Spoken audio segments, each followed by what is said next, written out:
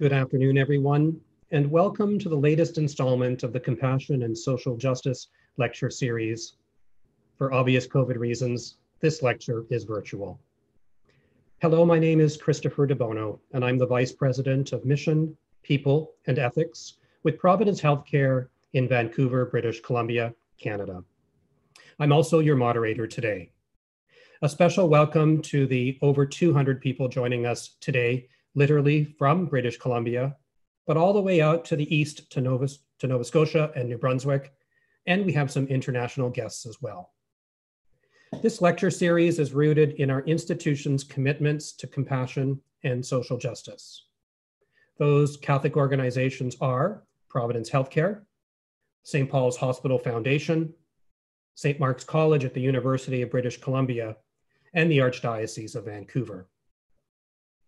True to the Catholic tradition, the goal of these lectures is to advance knowledge and practice in healthcare, and to do it in a specific way by focusing on the human person who is suffering and all of her intrinsic dignity.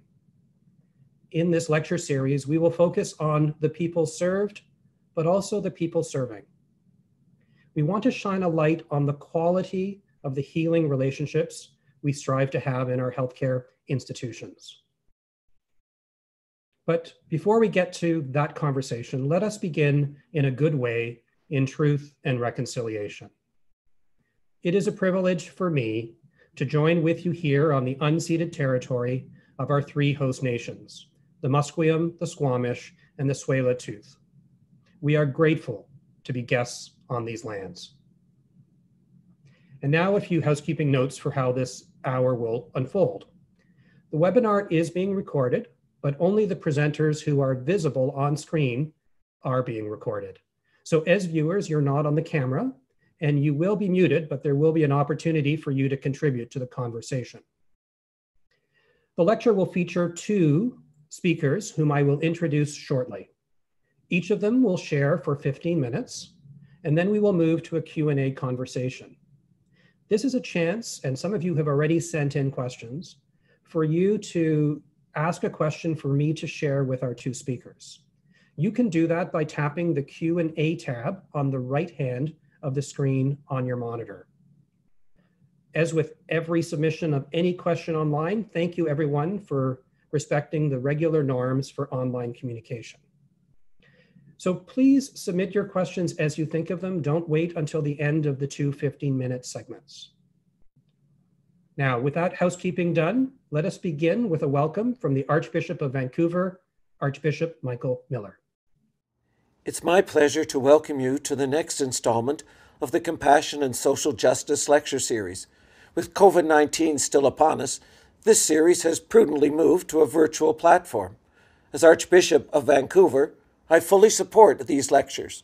I believe these critical conversations must go ahead, even though we can't meet in person.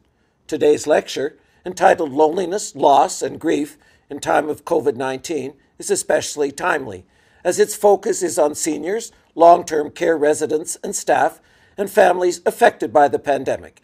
I wish to thank Providence Healthcare, St. Mark's College at the University of British Columbia, and the St. Paul's Foundation for making this lecture possible.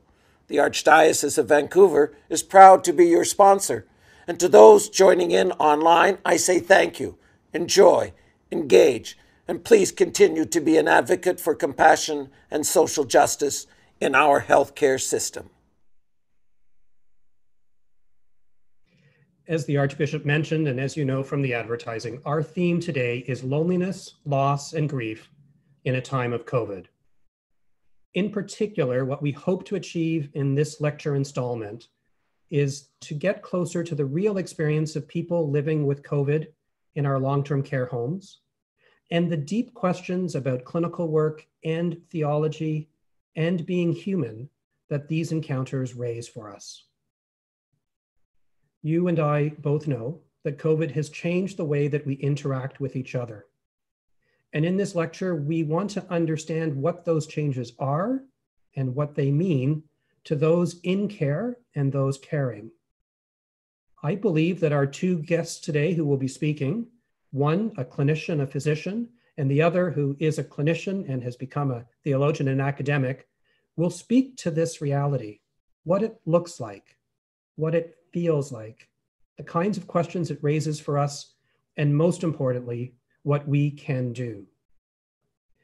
I am also aware that many of you watching are yourselves intimately involved in the healthcare system. Some of you are family members as well, with your own experiences of those living with COVID-19. I too want to thank you for joining us for this conversation, but more importantly, I thank you for the care that you show to those who are vulnerable.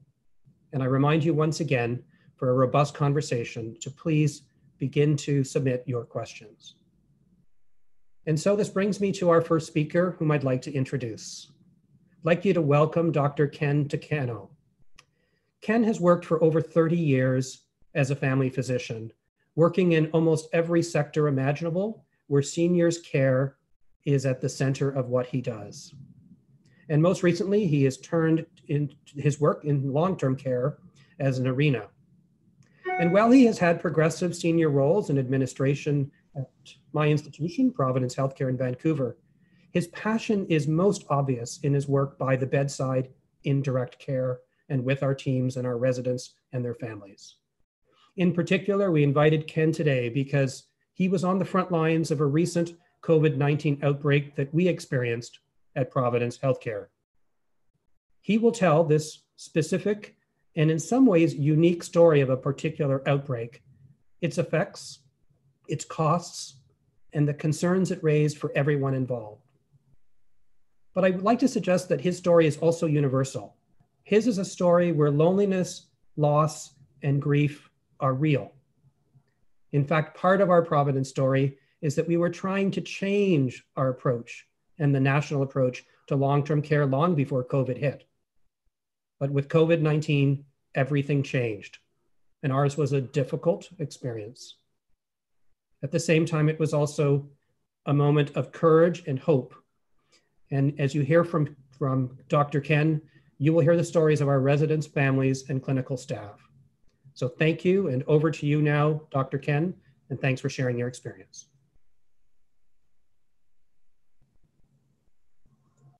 As I can't, I'm able to start video. Apologies, everyone. Thank you, Christopher. I'm going to start talking, but the video is not connecting.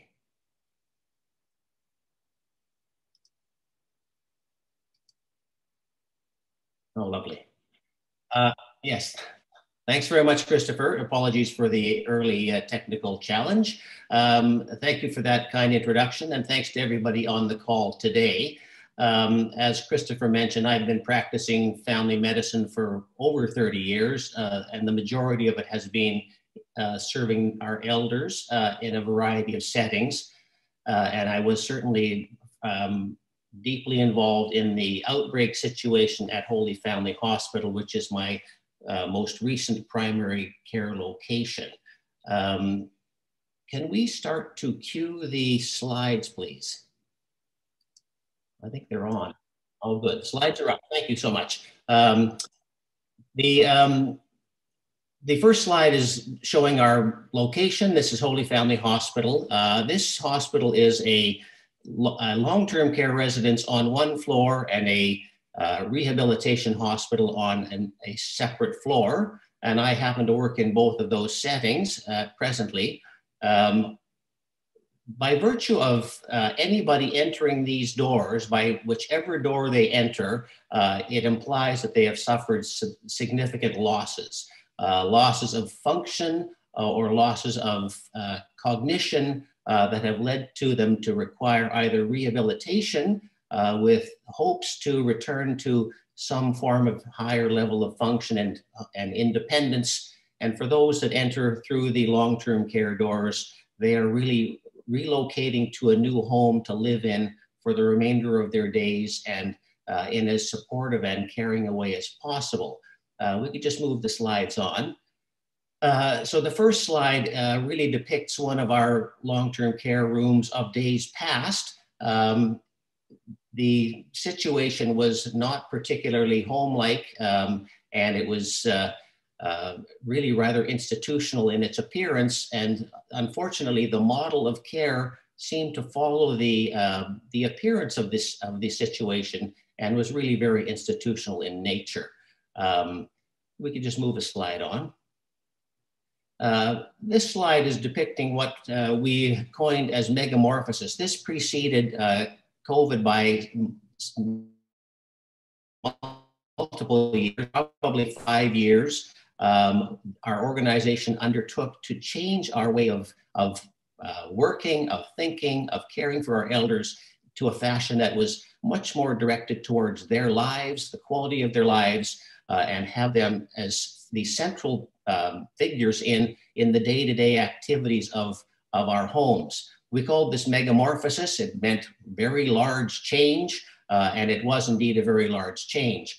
Our goal was to deinstitutionalize care and move towards a social model of care. So I'll try to explain a little bit about how we did this. We can just move on to the next slide. These are some photos of how the care home looked before COVID. Again, looking at sort of institutional appearances, not a lot of color or life or liveliness. We can move on another slide. And really, this is myself in a not particularly flattering photograph of a hospital type situation. The nursing station, very institutional in appearance, really not at all conducive to calling this place a home where someone would wish to live. And this actually reminds me, a lot of what motivated me to do this work was a desire to participate in a process that could create a place that I might be willing to live sometime should I require that. And if it's not good enough for me to live in, I don't think I should ever ask anybody else to live in it. So that was my underlying motivation for my participation and to join into the Megamorphosis project. We can move on a slide. So this is the process, or part of the process. This is really the physical changes that we tried to achieve in terms of changing the outward appearance of a institutional nursing station into something that looked a little bit more familiar to those. This happens to be one of our care homes that had a high proportion of people from Asian backgrounds, and we hope that this would simulate a tea house and really set the stage for a little change in function. Let's move on to another slide. More slides just showing the outcomes of some of our efforts. I think we'll move through these a little bit more quickly to get onto the COVID. Next slide again. Introducing color and life and vibrancy to an environment, again, not only to change the environment, but to change the relationships of people to interpersonal interactions and away from clinical functions, and to really provide people with a sense of home. Let's move on to another slide. Again, another outcome slide of changes that we achieved as a result of megamorphosis, and we were well on our way to rolling out our changes across a variety of sites when a completely unexpected thing happened. Move on to another slide, please. So this is one of the early slides depicting our outbreak situation at Holy Family Hospital. This is early June of this year. The pandemic was declared on March the 13th, and by June 9th, Holy Family Hospital was declared an outbreak.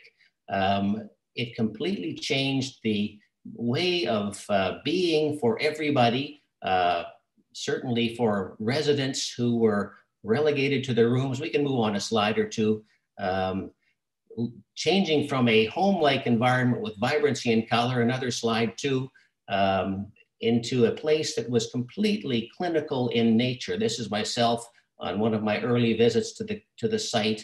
It was really looking like an acute care hospital, an infection control ward. All efforts to personalize and add comforts to the environment were completely removed for purposes of infection prevention and control. We can move on another slide. Again, some slides showing this is our caring nursing staff, our care staff. You know, they're so heavily protected with personal protective wear that it was impossible to really know who they were, much less have a good interaction with them. So we devolved into a situation of numerous people all looking the same and trying to provide care for our residents. And meanwhile, you can notice that there aren't any residents in any of these photos at all, because they were all relegated to their rooms in either complete isolation if they were so fortunate to have a private room, or partial isolation if they were in a shared room with other residents. Let's move on to another slide. So some of these residents were really affected in a way that impacted on their lives quite dramatically. This particular slide demonstrates a person who had regular visits from family who were no longer welcome to visit, or they were not permitted to visit for public health reasons. So interaction was by video conference or video presentations, which were really a poor rendition of a physical interaction, but all they could have. Let's just move on to the next slide. This is yet another person who was relegated to a room by themselves, who were devoid of much in the way of interaction with others. There were fellow residents in that room, but in fact, their ability to have any real quality of life was dramatically limited. I think I'm running out of time, so rather than add a little bit more to these clinical anecdotes, I'd like to just make some comments about the effect on the staff. The staff that were providing care for these residents were themselves very traumatized by the changes that were made to protect our residents' physical being at the expense of their emotional and spiritual lives and beings.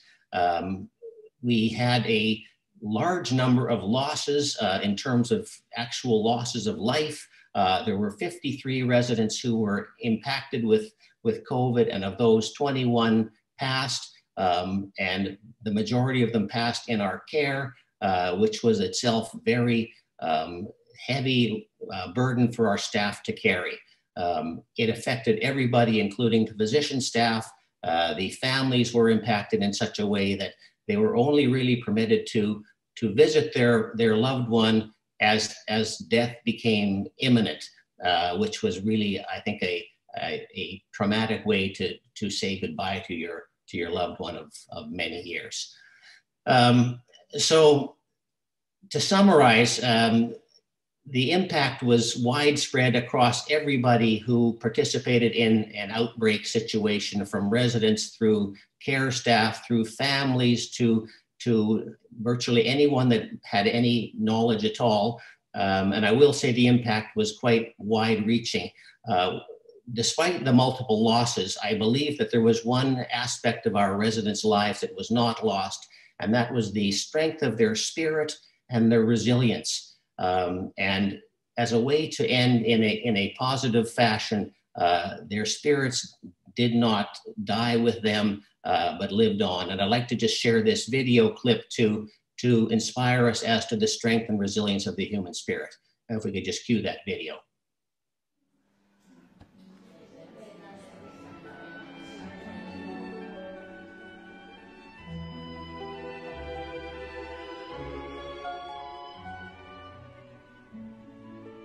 Hear me now that I'm muted.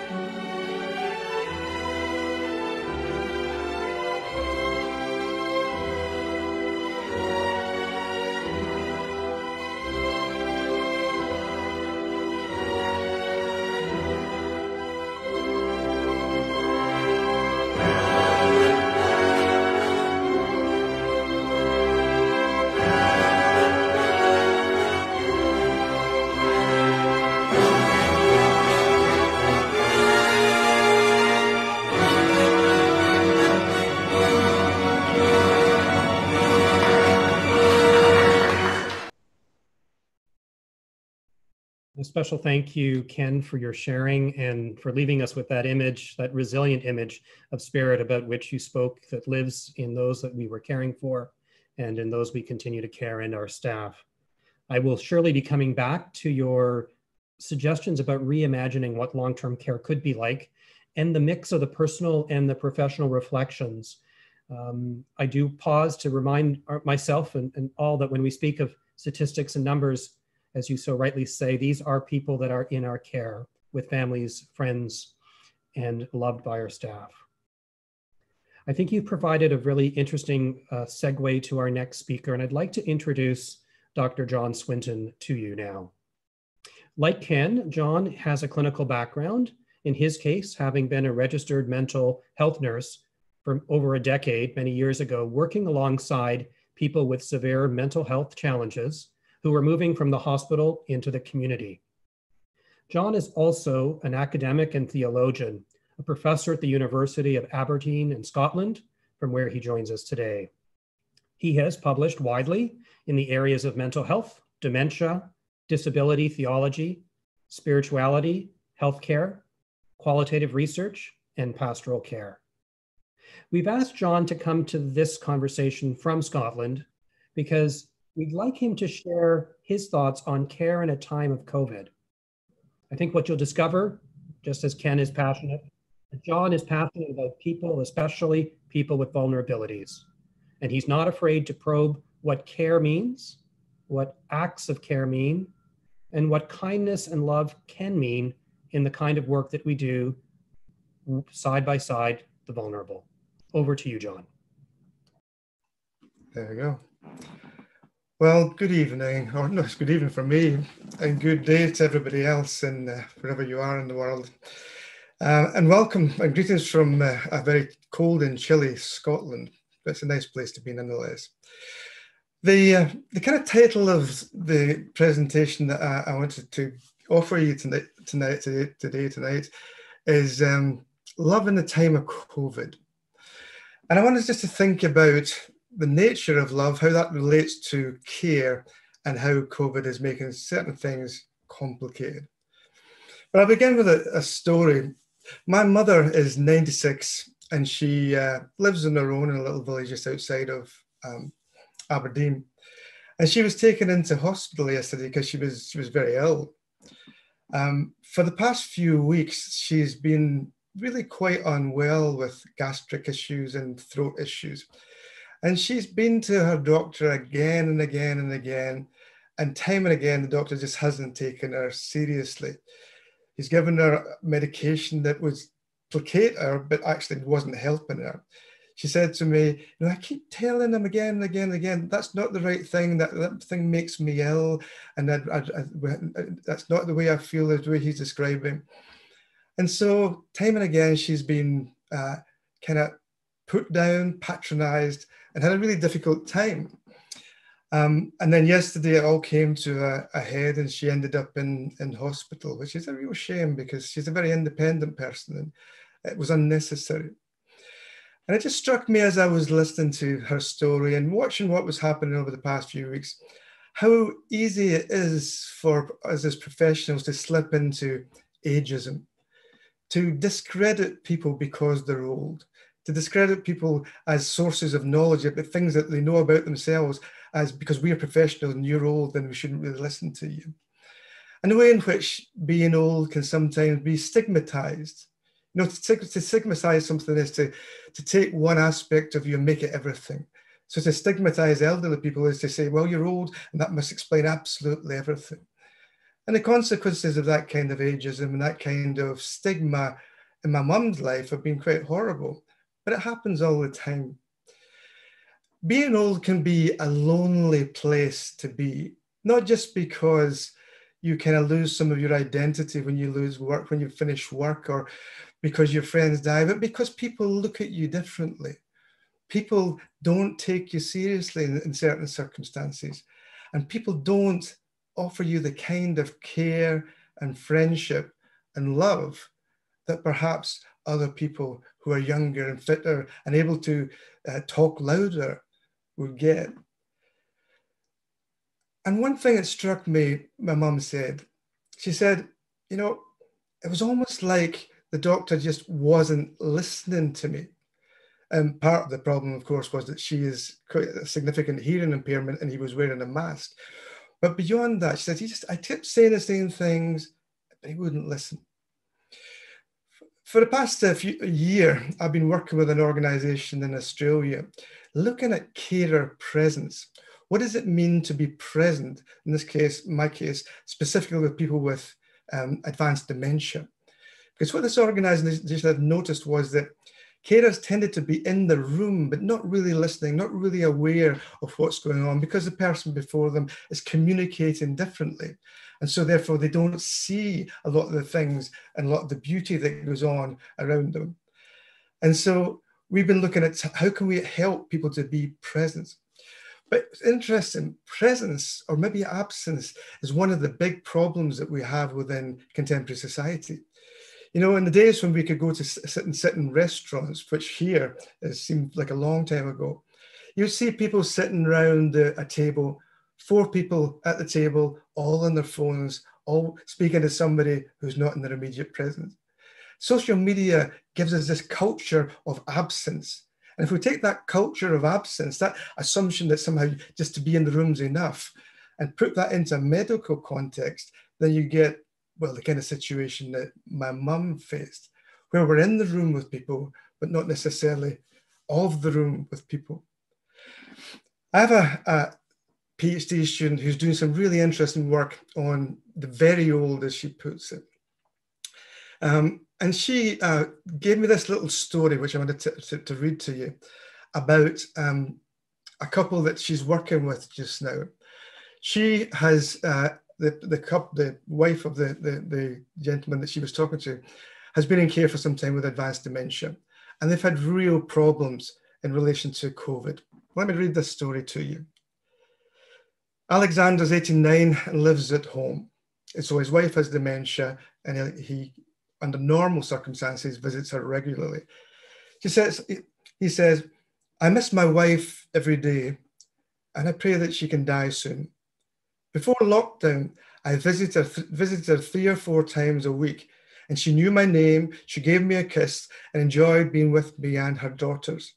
Then lockdown came. I tried to phone as often as I could, but it was difficult. Often she was too sad to speak. I felt she was missing me.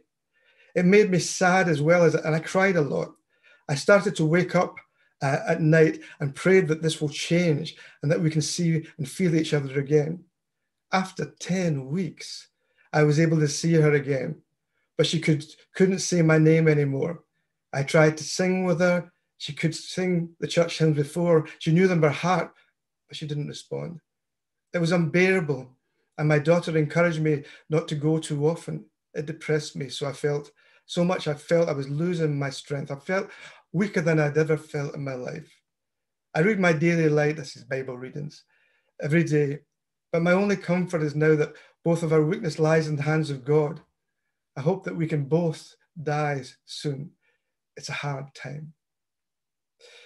And that just struck me as how difficult this time is for elderly people in social isolation.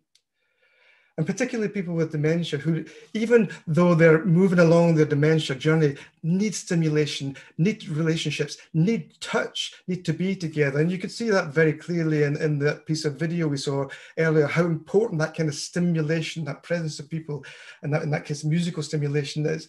You take that out of people's lives and you have a huge hole that cannot be filled. So what I want us to think about is, how do we overcome that? Because the danger for all of us in relation to COVID is that we get into the habit of social distancing. You know, there's one thing to say we're going to physically distance from people, a public health term to protect us from the virus. Social distancing means that you withdraw from relationships, that you begin to look at everybody as if they're an enemy or a source of infection. And that becomes a culture. So we have a culture of absence, a culture where we're afraid of one another, and a culture where we're afraid of passing on negative things to one another. I want to suggest to you that it's a good time to be thinking about love and begin to think about what love means for us in a professional context.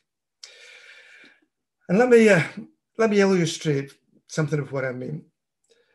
Michael Verdi has a really nice new video out on dementia. It's called Love is Listening. And it says, the subtitle is Dementia Without Loneliness. Right at the beginning of that video, there's a little clip.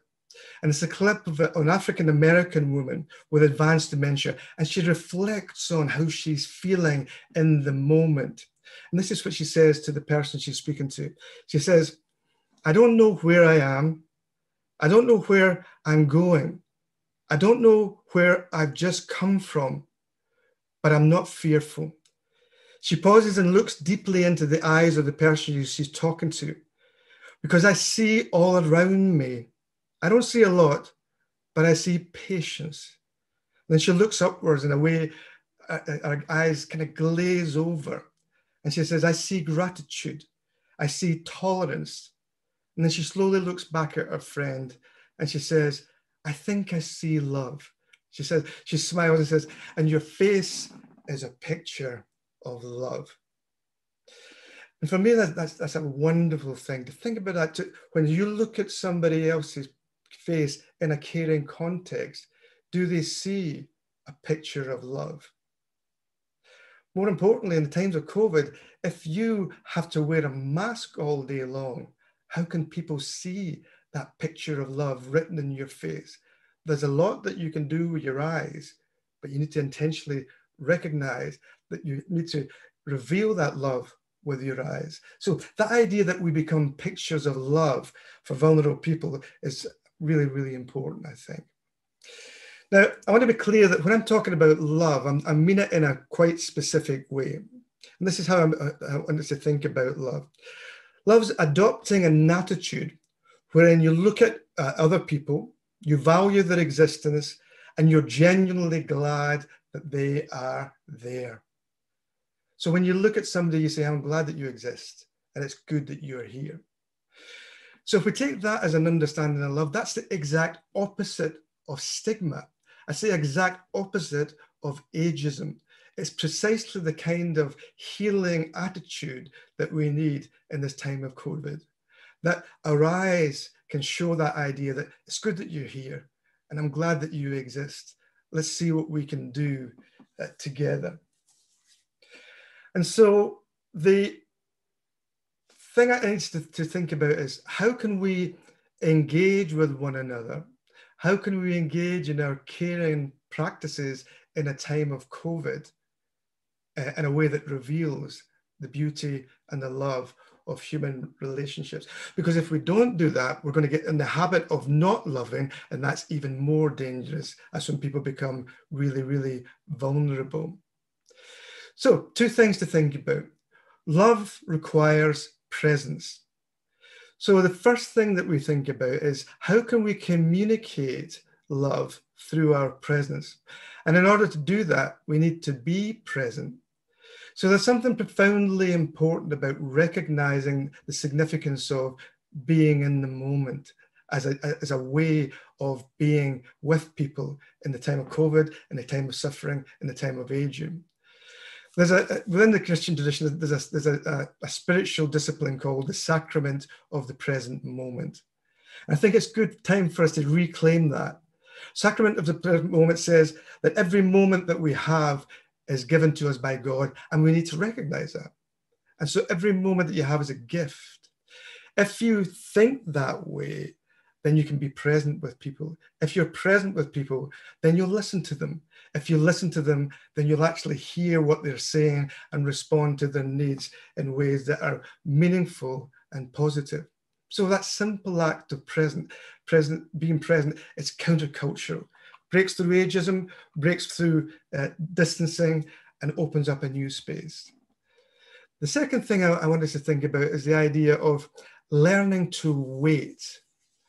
One of the most complicated things that we can do oftentimes as care is waiting to see what's going to happen next. It's particularly when you're working in the area of acute care, where somebody's always waiting for results. But waiting is something that's really important, because when we're waiting, we're always waiting for something. If we're waiting for something, then there's always possibility and hope. So when we wait with an elderly person, when we just sit there waiting, working through what the next phase is in life, when we wait with someone with a profound disability, when we wait with somebody with dementia, we're actually adopting a position of hopefulness, because we don't just wait for waiting's sake, we wait for something to come. And the key thing is, what is that something to come? And it's always something positive. And the third thing that we need to think about in relation to love is the idea of homefulness. Your home is the place where you experience love for the first time, and where you experience love all through your life in that sense. So there's something very important about being at home in the place that you are. Now we talk about care homes, but how homely are our care homes? But that idea of homefulness, being at home in the world, is a theological idea.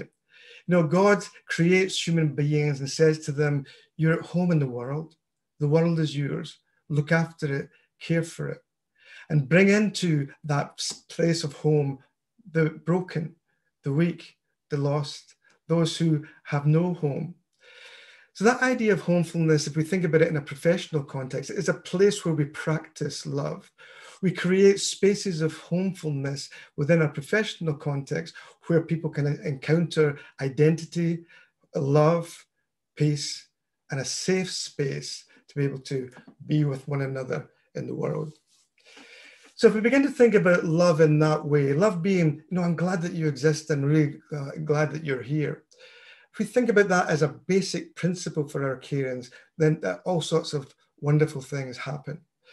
Now it's dangerous and it's risky.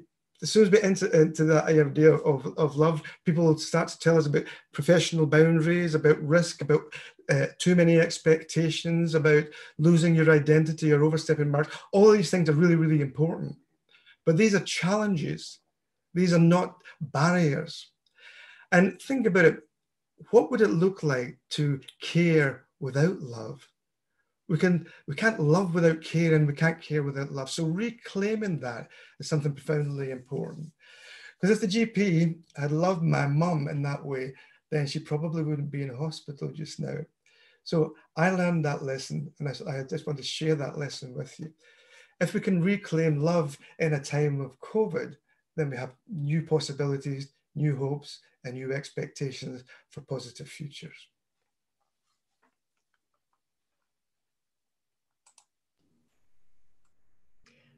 I'm going to invite both of our speakers to turn their microphones on and their cameras back on. And while they're doing that, John, I want to thank you for inviting us into that relational space, that space of love. And I'm going to be coming back at you with a question that I'd like to share with Ken as well about this. And I'll just set that up while Ken's camera is coming on. When you talk about presence and waiting and homefulness, I have a deep sense, and correct me if I'm mishearing you, of the kind of attitude or disposition one brings to what we do. And I look across the more than 200 people that are on this broadcast right now, and many of them are probably struggling, whether they're clinicians or family members, of how to reclaim some of that disposition. And I know you're inviting us to do that. And I heard Ken talking about that as well. So I'm going to put you a little bit on the spot. And I'd like you both, if you can, to tell me, where does that fire, where does that motivation, and dare I call it hope, come from within you to be challenging us to do this kind of engagement? And we could choose who wants to go first. I'm happy to start from the personal and perhaps medical perspective. Based on our work with megamorphosis in the past, it was a wonderful experience, and really, I believe love and homefulness was our goal. And not that that's a goal that you can ever achieve, but you work towards, and we were certainly advancing in that direction, only to see it dashed in an effort to sustain life at the expense of spiritual and personal sensation and emotional reaction. my challenge is, or my response is really that we have to really move back in that direction and try to find a way to do that, to rebuild some form of homefulness in a setting that remains quite high risk. And this is, I don't believe that it's all about physical appearance. It's about human interaction and human caring. And I think that is possible and should be promoted and supersedes the potential threat of harm. Really what we've seen is touch is no longer a comforting touch. It has become a physical touch for purposes of providing physical care rather than for providing sort of emotional and spiritual comfort. Thank you, Ken. Over to you, John, and then we'll engage this in a little bit of a conversation together. It's a great opportunity to have the three of you so intimately on the screen. I mean, I think, for me, it comes from a kind of humanitarian impulse that I just like people. I don't mean that in a kind of, I'm a nice person. I just think I like people, and I'm hopeful about the possibility that people can do good things. That given the right circumstances, given the right education, given the right context, people will tend to do good things rather than bad things. And so I think that the impulse or the way to begin to get people to see the significance of these things for their life is through education. I think that one of the things that I've noticed here is that certainly, if you take, for example, the way that doctors are trained, they're trained as clinicians, they have a very particular understanding of knowledge, which really comes through randomized control trials, is the way in which you find truth. And everything else is secondary to that. And of course, that's an important way of looking at the world. But what I do notice is that when we having worked alongside medics, less so nurses, but medics, once they begin to think about these wider dimensions of illness experience, once you realize that all illness is actually a story in which you're participating, and which has a beginning, a middle, and an outcome, which is not determined simply by treatment goals, then people begin to see things differently because they see the person in front of them differently.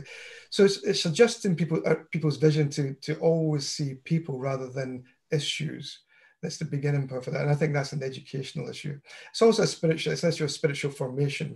However, to some extent, you see the things that you've been formed to see. Thanks, Ken and John. I know at Providence, part of what we are trying to do with our staff is to think about how one fits within that meaning of encounter that you're speaking about. So the word of education or formation is part of our culture. This question is reminding me of one that's come up from those listening, and I'd just like to switch the gears a little bit. The question is, moving away from idea of what is motivating you, is to what advice do you have for new medical staff in the mind shift from institution to home? And what examples can you give that might navigate our priority for the whole person? And perhaps I can start with you again, Ken, and John after that. Yeah, thanks, Christopher. One of the things that actually drew me to care of the elderly and care of elders, notwithstanding my love and respect for people of all ages and all abilities, was that there was a great appreciation for any efforts to provide care and comfort, irrespective of the diagnosis, irrespective of the treatments. And what it really showed me was that there's an art to medicine, which really, I believe, is also based in caring and love. And any effort to support someone's comfort and sense of well-being, irrespective of the physical condition that might be in front of you, it is highly appreciated without an expectation of cure. And this is it's really the concept of palliation and palliative care. It is providing comfort and support and love, for want of a less clinical term, or a more clinical term, that really is highly appreciated and gives me as much satisfaction as anything. And it was a drawing point for me. So in terms of new recruits and new people coming into the field, it's getting beyond needing to know all the answers and having all of the solutions and cures, and really looking at the person in front of you and saying, what can I do for you today to make this day better for you? And if you can help them even for one day, that's a satisfying and appreciated undertaking. Thank you, Ken. Over to you, John. Yeah, I mean, there's not much more I would say to that. I think that's a really good response that Ken has given. The only thing I would add is it's probably useful to think about expanding our vocabulary. And so alongside of clinical language, to use language like love and compassion and care, and not as kind of secondary things to the clinical task, but actually as a way of reframing and rethinking things. Because we tend to, the way that you name something kind of determines what you think it is, and what you think it is determines how you respond to it. So the kind of language we use in a clinical context is important, because it kind of tells us how we should respond. You know, the difference between a patient and a person, for example, this between a unit and a home, these are huge differences if we think them through. But I think just expanding our vocabulary and giving credibility to forms of language that may not have kind of scientific weight in the way that some other forms of language do, but actually in terms of human experience and the things that our patients want is fundamentally important. And that way you change your mindset. Thanks, John and Ken. There's a whole series of questions that this conversation is generating online, which I think does link to this idea of how we're approaching things. So the particular question I want to share with you is the following. While no one believes that protecting physical life is the only thing that matters, that sometimes seems to be what our actions say. And so again, that physical life seems to be the only thing that matters, but that's what our actions seem to say. I know in terms of administration and managing our different centers, there has been a real tension that this question evokes for me between how far to lock down units, frankly, and how to think about what people need. So I'd like to invite your reflections on this. This time, John, perhaps I'll start with you and then we'll go to Ken. And it's just that, again, that tension about basically removing all of the things that people find helpful in their lives. Yeah, I mean, I can't speak for your particular geographical context, but I can speak from our context. One of the big problems is that people don't really have any narratives to articulate death. In other words, the only thing that we can say about death is language that can help us to avoid it. So if we're faced with a situation where it may be that good numbers of people die, the automatic response is to look, how can we save lives in that sense? Nothing wrong with that, but it means that those who are dying, it means that we don't have a narrative to be able to talk about how we can incorporate death into our processes of life in that way. And so the narrative of COVID here is driven by a certain kind of fear. And that's primarily the fear of death and the inability to cope with the possibility that it turns out we're all mortal. So I think there's a kind of cultural, spiritual barrier there that stops us from responding to a pandemic like this, for example, in a way other than your standard defensive step back and let's do everything we can to avoid death. So I think there's an underlying spiritual problem that comes to the fore when we're faced with this kind of major tragedy. Thanks, John. Ken, what are your thoughts on this? Yes, and I would agree with John on many of those points. We certainly struggled with this in actuality at the outbreak. The challenge of caring for a large number of people with a diverse backgrounds really complicates the answer, because the sentiments vary to complete polar opposites. I had heard from some individuals, number one, that they'd rather die of COVID than die of loneliness. So that was one very extreme position. And towards the other end of the spectrum, there were folks and families supporting those folks to whom death was absolutely the worst possible outcome of the end of the physical life was the worst possible outcome and must be prevented or protected for as long as possible. And both of these sort of virtually every permutation of those in between exists in a care setting where many people live. So then it's a matter of deciding which direction do we favor in terms of providing care. And in the public health perspective, the direction was protect the physical life at the expense of the spiritual, emotional, and other aspects of life that were of great value to those. So it served a portion of the population, but did not serve the other portion of the population. Yeah. Thanks for that, Ken, and thank you, John. Not surprisingly, there are a number of questions emerging around the relationships we have with those that are cared for in our institutions that are often now with lockdowns. Let me ask you this. You're being asked to comment on feelings of guilt and remorse that family members and even perhaps staff may have when their loved ones are not able to be with them during this time of illness and sometimes death. So what would you say to a family member who is angst about the fact, a bit like your story, John, that you shared, and I know, Ken, we see this all the time. What advice would you give to those family members?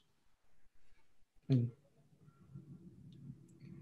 whoever's got the hottest idea is welcome to start. Go ahead. No, please do. The only thing I would say would be, I think guilt is the wrong. I think disappointment in a sense of lament and sadness is a correct way to approach, it's a feeling to have. I think guilt's not, because it's completely with your control. So therefore there's nothing to be guilty about in that sense. But having deep frustration. So I mean, even with my own minor crisis, so my mum's in the hospital, but anybody in hospital can only have one visitor, and it's a dedicated visitor, which is my sister. So I that sense of frustration, that sense of feeling that you should be I feel that I should be with my mum, feeling that I should be doing more, I can identify with that completely. But I don't feel guilty about it because there's nothing I can do about that. And I think these are unusual times. I mean, very few of us have ever experienced anything like this before and never will again. So I think you've got to take cognizance of that. But it's that disappointment, that sense of lostness, and that sense of frustration, which I think it needs to be articulated. People should speak about that and just say that's what it is, but not guilt, because I think it's not something to be guilty about. I'd agree with that, John. We certainly saw a wide range of emotions coming from families. I will say that I had many conversations with families, both when residents were diagnosed with COVID and should they have taken a significant turn that looked like they might not be coming out the other end. And the range of emotions were there certainly was a fair bit of anger and a sense of unfairness. And it was very to share anger, because I was equally angry at COVID for affecting their parent or loved one. And if we could focus our emotional response on the actual agent that was the causal problem, it allowed us to strengthen our own relationship in a way that built great trust and rapport in a way that I had not felt before. So I think that it was, and I will say that I can't say that guilt was a emotion that was often shared to me. It was more about, again, the anger and frustration about how unfair this situation is. And it is, and it will be until it is contained or controlled or otherwise we've come to terms with it. Thank you, Ken, and thanks, John. And I'm really appreciating, partly with my ethics background, the reframing that both of you are doing as well on how we engage in these very difficult relationships, and just underscoring that our approach can often open doors or in some ways hinder us. So the formation and the depth of this conversation for me, and again, for the over 200 people online, I hope has been as much heartwarming and illustrative of just what critical thinking can offer. I'm aware that we're at our last minute, and I just want to say thank you. I want to thank you, John, and you, Ken, for sharing your insights and joining us electronically, this side of the ocean and your side of the ocean. I also want to thank the Archdiocese, which has made funds from the Archbishop's Dinner that have contributed to the Catholic Healthcare Ethics Fund that make these kinds of conversations possible. On the slide, you're going to see a number for other contacts and information as we close, but I just wanted to let people know that did submit questions, and there were many of them that we could not get to, that we will endeavor to provide a response to those questions. And then let me end again with a deep sense of gratitude. It is often said that we're in this together, and I think this conversation reveals that is sometimes true, and that sometimes we need to work harder for those that are marginalized and are at the deeper ends of the effects of COVID. Part of this lecture is to pull everybody up with a sense of hope and a sense of possibility and the critical questions that we can work on together. So thank you, John. Thank you, Ken. A very big thank you to the organizers of this particular event, Shelley Sainsbury and the St. Paul's Foundation that coordinated the platform for us. It has been very, very good for us to be with you. I wish you a great afternoon, and John, a good night where you are. Take care, everybody, and bye for now. Everybody.